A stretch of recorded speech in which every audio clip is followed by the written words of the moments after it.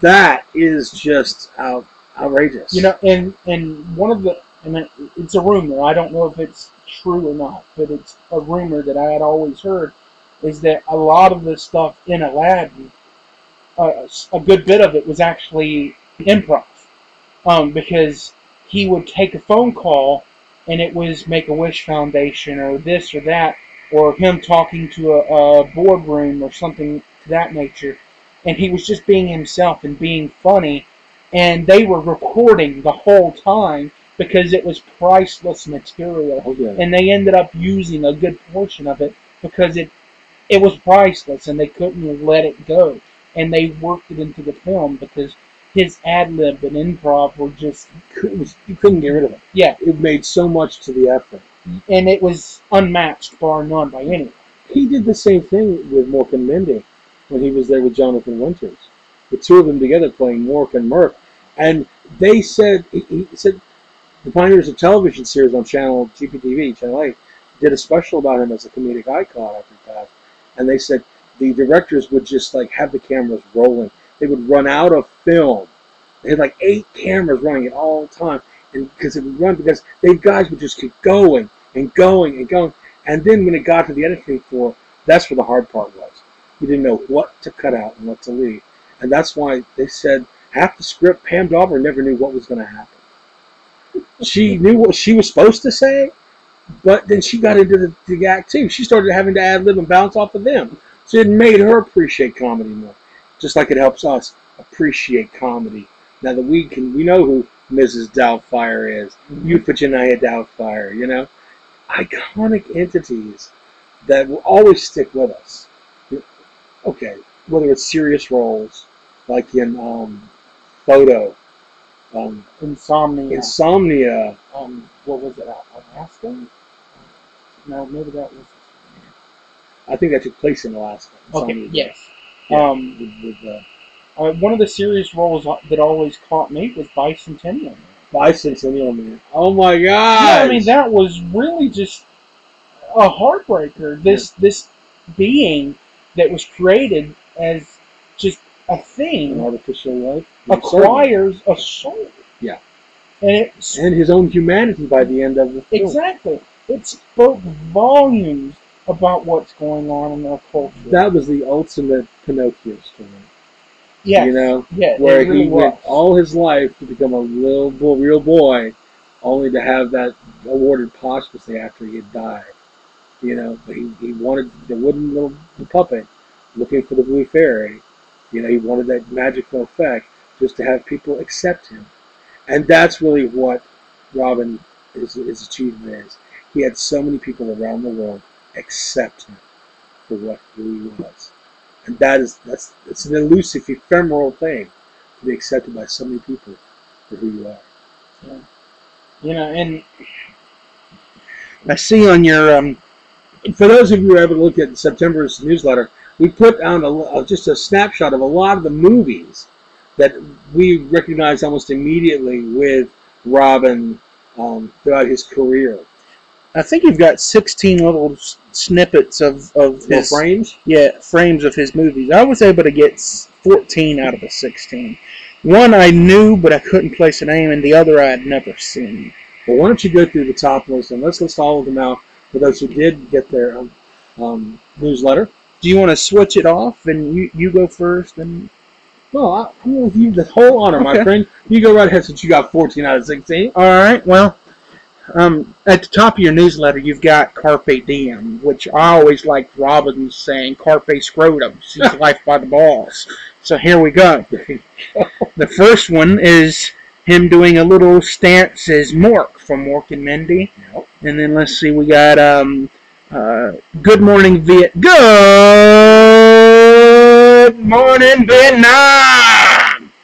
Excellent. Then what do we got there? Good Will Hunting. Hook. I watched that. Watched that. Penn the Man. The day after I heard that. It was on Netflix, and I could not help. It was the first thing I saw on Netflix that had him in it, and I watched it. Film, Jack. Yes. I mean, it was just top. It was top, yeah. Original Doubtfire, as you said earlier. That's Dead Poet Society as he stands upon the desk. Captain, my captain.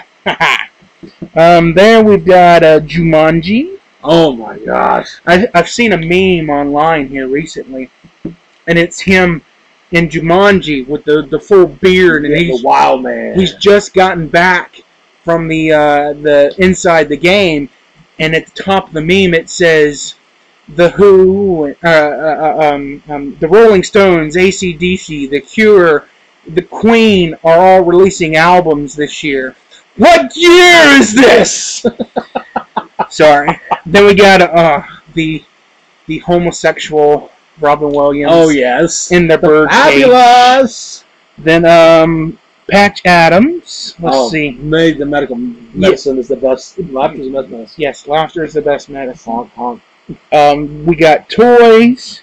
Oh yeah. Night at the Museum, which he was in. What, 2? Yeah, he was in that. And amazing. I didn't put this one down, but he played one of 2 presidents. There, he was Roosevelt.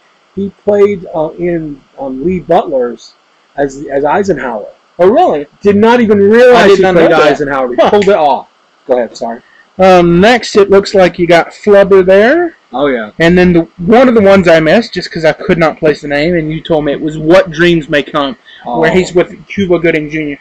At this point, this is the penultimate movie because it deals with life and death and suicide, and it really takes a turn and pulls at your heartstrings.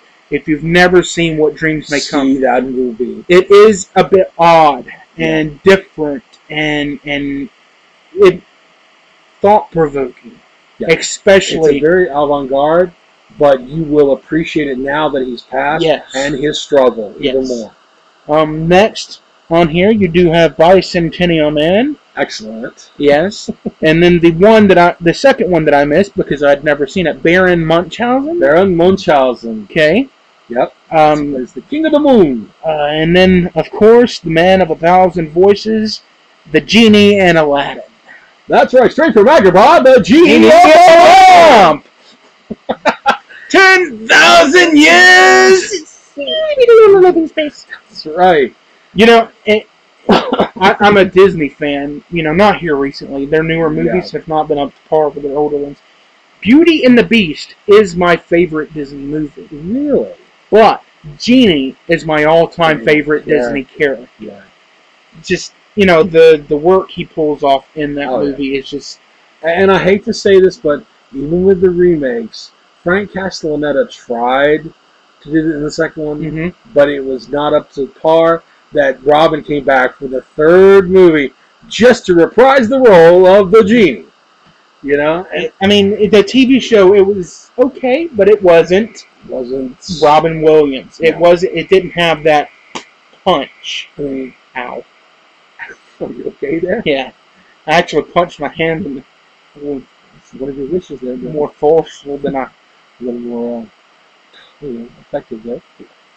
Yeah, so we're going to miss this icon, but doing so, we're going to use every bit of his comedy in our flavor, every bit of his storytelling. We will be telling tales from here until our own time passes, you know, of what Robin Williams meant to us. You know, I was on Facebook the day it happened, and a Facebook friend of mine said she heard the news and she immediately went in and told her 2 kids, which is, I think, 7 and 9, and they're like, who?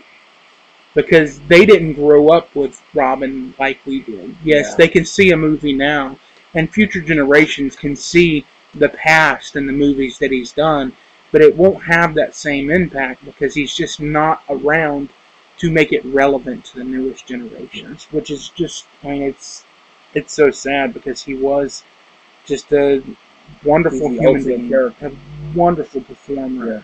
You know, it just... Thank God for syndication. Yep.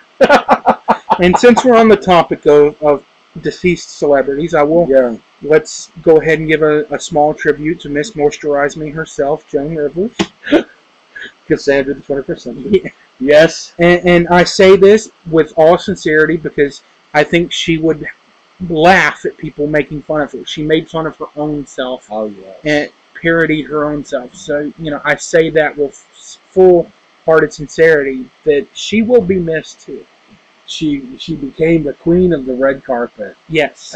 Towards the and how does someone so funny in your younger life just all of a sudden go into the queen of the red carpet? And if you know anything about her history, only slightly, which they've actually done several since her passing, introspective biographies.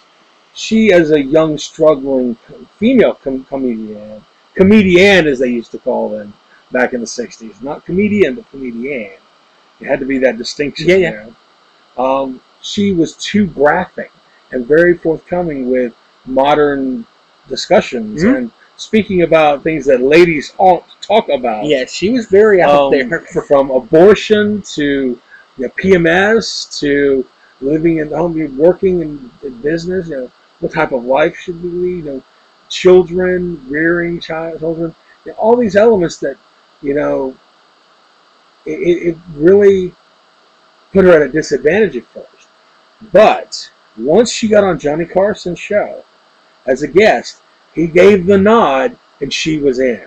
Once you got on Johnny's show, if he liked you, he made you. You got that nod and got to sit on that couch, and then it was she impressed him so much that she was the only female to ever replace him as a guest host, exclusively. I did not know that. Show. Yeah.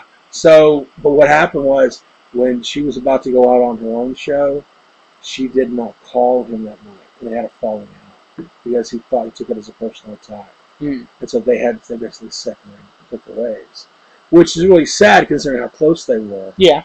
But she was in moving downward as far as not having a lot of film time and roles and whatnot. Still doing stand up, as aging actresses often happen. But then she ended up starting her own QVC line with her jewelry. She's written several books. Yeah. And then her daughter started a new cable show, and she's had thousands of faces. Literally.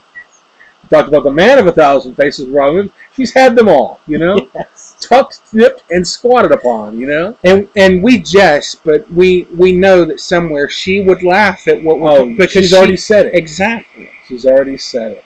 And so I just wanted to bring up her because that's she's well met. In fact, even to bring up, she actually shows up in Shrek.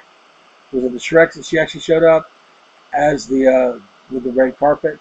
She was making fun of herself. Yes. That was Joan Rivers voicing her own self in the animation of Shrek to show that that's who she had become. Mm-hmm.